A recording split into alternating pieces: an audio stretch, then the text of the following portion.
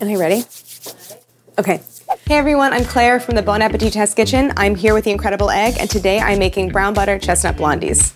I came up with this recipe for the holidays because it's a kind of cookie you can make really, really quickly. So if you have to run to a cookie swap or a holiday party, you could put it together in less than 15 minutes. It's one of those things you can cut into little pieces, and it makes a really cute little display on a platter for all of your holiday parties. Blondies are, I think, sort of like a classic kid treat because they're usually pretty sweet, but I add chestnuts because I love the kind of earthy flavor, and they're kind of subtle, and they, I think, blend really well with all the other ingredients in a classic blondie. I have white chocolate right here. It's already chopped, so I'm going to put it into the food processor. The next step is I'm going to cook the butter, 10 tablespoons.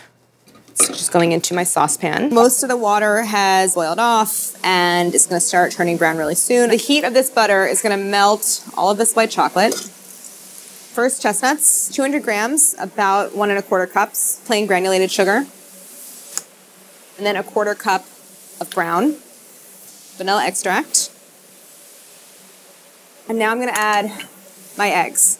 The eggs serve an important purpose in this recipe. The eggs really help to emulsify all of these ingredients together and make the batter super, super smooth. I do a lot of holiday baking, so especially around that time of year, I go through a lot of eggs. It's in pretty much every baking recipe I use, from cookies to cakes to bûche de Noël, they get really celebratory, to like enriched bread. So it's just a really versatile ingredient. So here I have 3 eggs. I'm going to do 2 whole, 1 yolk. And that extra yolk just adds really nice richness to this recipe. I'm going to start it on low.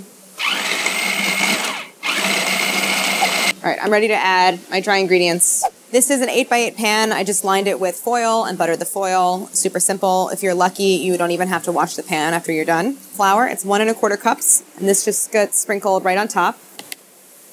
And a little bit of kosher salt. So the batter is thickened a lot because of the cold eggs and also just that bit of flour. I want a smooth, even surface, but the batter kind of does that for you. These are going to go into a 350-degree oven for 20 to 25 minutes. The blondies taste great plain, but the surface doesn't look great. So to make them a little more festive for the holidays, I finished them with a brown butter white chocolate glaze. In goes the white chocolate.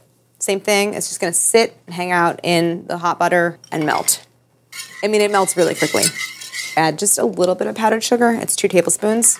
And also, to counter some of that sweetness, a generous pinch of kosher salt. I have here, for finishing the blondies, some nonpareils. It's just a really fun touch. These are red, white, and green. So these are baked, and they've been cooling for a couple of hours. So directly from the saucepan. Now, before it sets, I'm going to just use my spatula. You could use the back of a spoon if you don't have a small offset spatula. And this is set enough that I can make some texture in the glaze, which is kind of pretty. So you can do kind of some swirls. And now I'm ready to add my sprinkles and have like little accents. This glaze is almost set, but in order to get really sharp, clean slices when I cut it, I want it cold. So I'm gonna put it in the fridge. It'll only take a few minutes because it's pretty much there. These blondies are pretty intense with the white chocolate and the brown butter. So I like to cut them into small squares that are kind of like little 2-bite treats. It's just a nice size and like very easy to kind of pick up and snack on. That extra yolk really adds a dense kind of fudgy texture to the blondies. And then you get around the edges and it's a little bit cakier from where it was a bit more baked and a little chewier. It's just a really kind of intense, textural, lightly sweet dessert, and I love the texture you get from the nonpareil. So any kind of sugar you put on top is a little bit of extra crunch. This recipe checks all the boxes of holiday baking. It's giftable, you can double it, and it's highly transportable, so it's great for taking to all your holiday parties or cookie swaps. So that's my recipe for brown butter chestnut blondies, and thanks for watching.